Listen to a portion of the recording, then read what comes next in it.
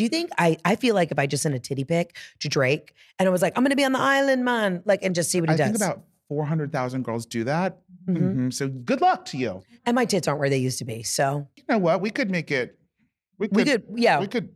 Maybe I'll ask Jeff to do that. I'll say, Jeff, I need you to really do the lighting, take some really sexy photos of me so we could get back on the tiki bar in the middle of the ocean because Drake's always there. So you got to do this, but you have to do the sexy photos while you're down there. Right? Oh, because I need to be tan. Yeah. Well, yeah. But also because then it's like, hey, I'm here on the island.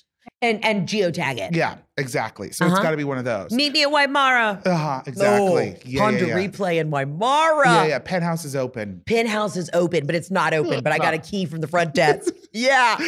And nothing can stop us. We're only improving. You know what? You know what we're gonna cut next year? The oppression.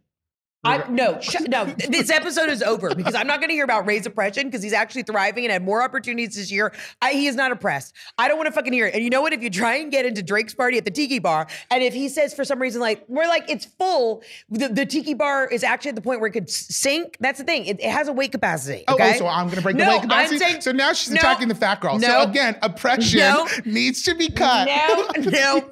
As soon as it came out of my mouth, I knew how you were going to twist it. Exactly. I'm just saying if there's 40 people on it, and there's actually a list, like they're like, we can't take any more bodies on it. Excuse me, you cannot scream, I am oppressed. No, I will hop on and accidentally trip a girl and make her knock her off the thing. Do you never play that game at the beach at the game where you had to knock the people off the float? I always won. Yeah, and when you find out that she is his girlfriend. They're all his girlfriends. I know they are. He's not gonna know. And I want to be one too. But also, I want you to know that I will get us on the float because I often do get us there and I never leave you behind. You never leave me behind. I never leave you behind. And you know what I'm not doing? I'm not leaving you behind in 2024. Amen.